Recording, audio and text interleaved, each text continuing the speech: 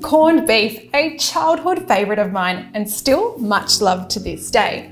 To get started, you'll need a nice generous sized piece of corned beef silverside.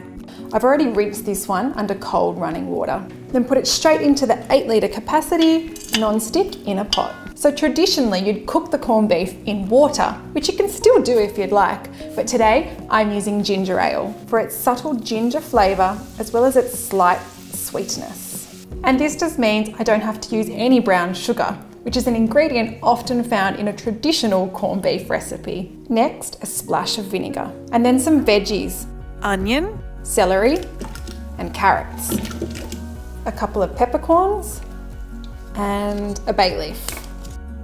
And all those wonderful aromatics are going to flavour the beef as it cooks.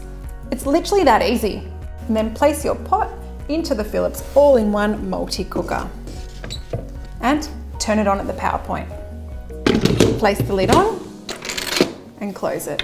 Now, every time you cook using a pressure cook setting, make sure you turn the valve to seal. And now we're going to use the pressure cook setting. So all we need to do is press the pressure cook button until beef and lamb comes up on the screen.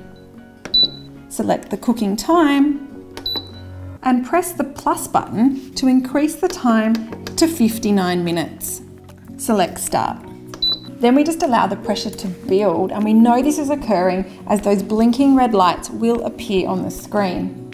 And then once the pressure has built, the cooking time will begin. And then when the cooking time is complete, we need to let it stand for 15 minutes with the lid on. Now, because there's a lot of liquid in the pot, it's recommended that we don't do a quick steam release at this point in time. Instead, set it aside. Now, this is a good general rule for when you're cooking things like stocks, soups, or foamy foods like pasta, lentils, or beans. After 15 minutes, turn the valve on the lid to vent to allow the pressure to release. Do this intermittently for a couple of minutes.